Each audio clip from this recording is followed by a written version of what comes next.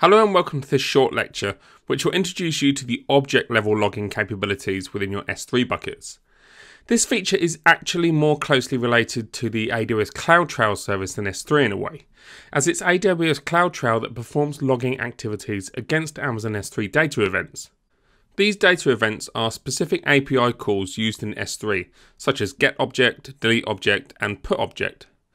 So what is AWS CloudTrail? AWS CloudTrail is a service that has a primary function to record and track all AWS API requests made. These API calls can be programmatic requests initiated from a user using an SDK, the AWS command line interface, or from within the AWS Management Console, or even a request made by another AWS service. When an API request is initiated, AWS CloudTrail captures the request as an event and records this event within a log file, which is then stored on S3. Each API call represents a new event within the log file, and CloudTrail also records and associates other identifying metadata with all the events, for example the identity of the caller, the timestamp of when the request was initiated, and the source IP address.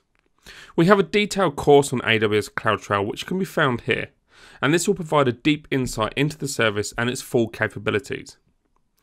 Capturing S3 data events can be configured in two ways. Firstly, if you want to capture data events for all or some of your S3 buckets, then you can configure this from within one of your trails using the AWS CloudTrail console itself as shown here.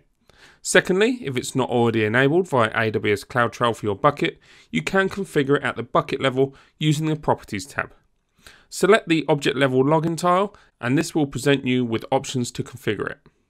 As you can see, due to its integration with AWS CloudTrail, you will be asked to select an existing trail from the same region to capture your S3 data events for this bucket. And in this example, I've used my trail demo trail. You must also select which type of events you would like to capture, either just read events or write events or both.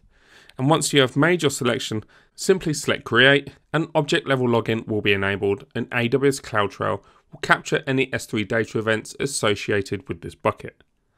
For more information on where your CloudTrail logs are stored and accessed, and how to interpret your CloudTrail logs, please see our existing course here.